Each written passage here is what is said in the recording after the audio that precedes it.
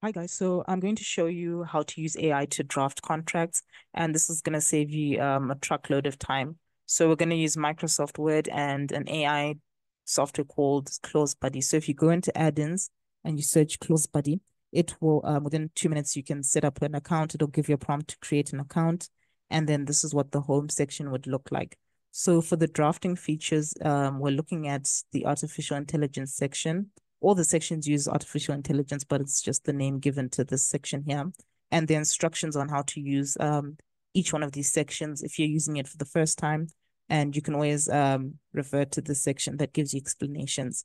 So you can either compose documents in the entirety, or you can draft texts and then sort of compile text by text and create one document from that.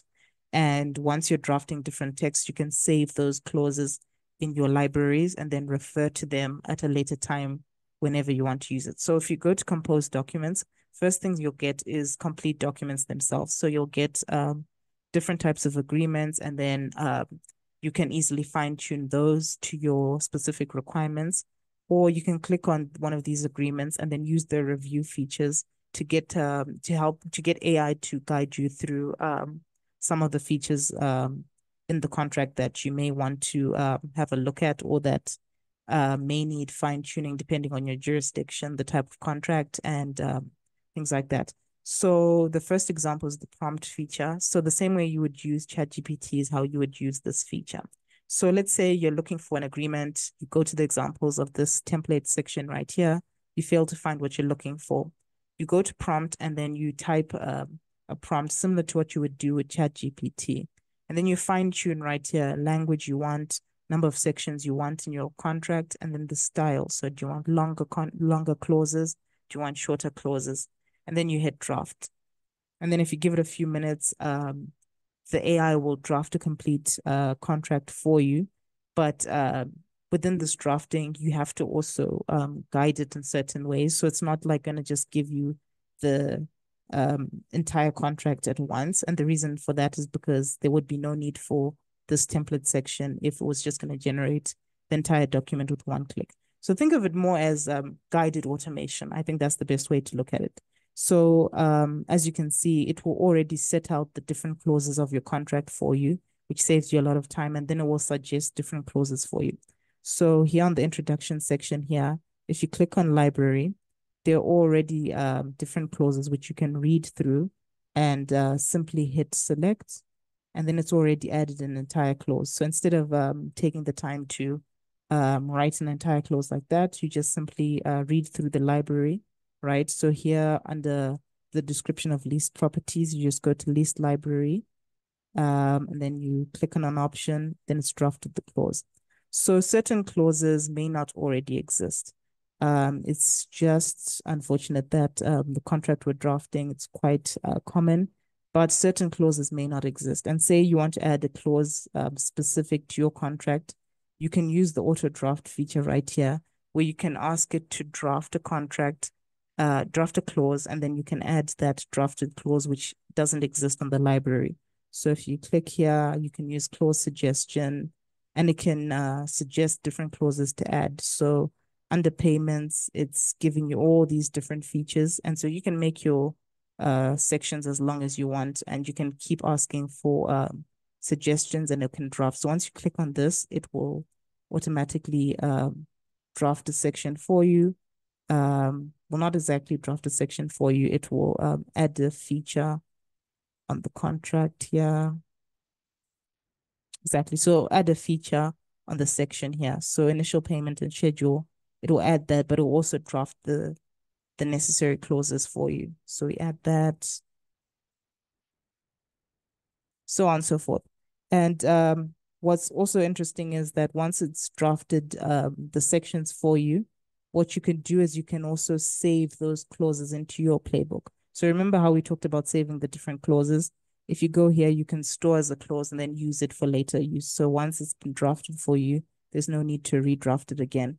Here on this pencil section is where you would edit like you would be editing in Microsoft Word. And then the screwdriver here is where you would ask the prompt to, you'd ask the software to redraft the section or fine tune it to meet your requirements. So once that's all done, you hit export. So you can export. Before you do that, you can change things like font size, etc.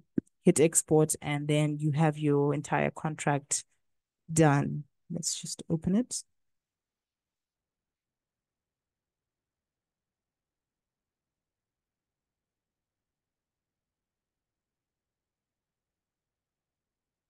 There you go.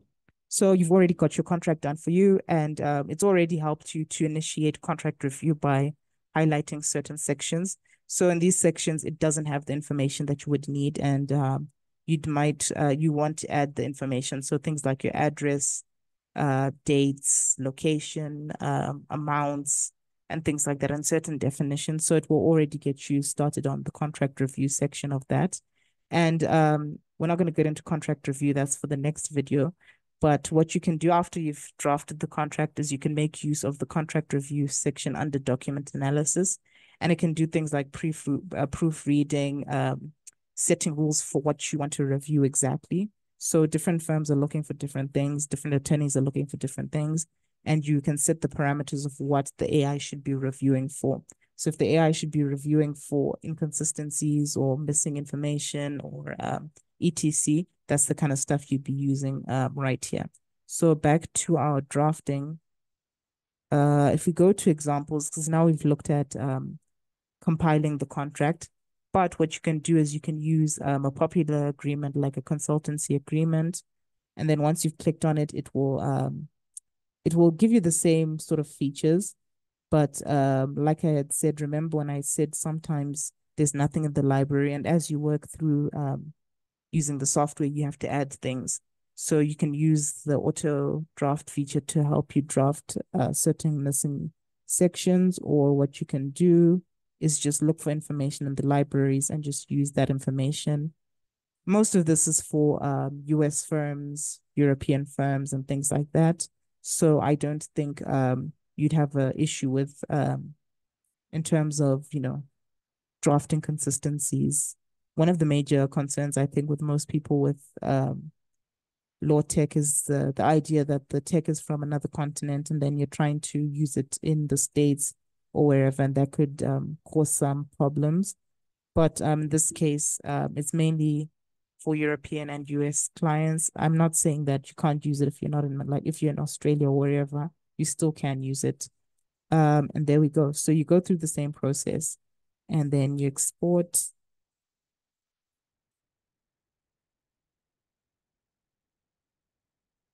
Yes,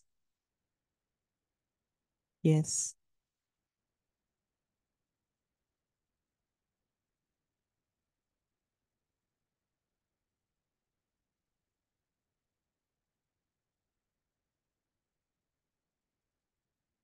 And there you go.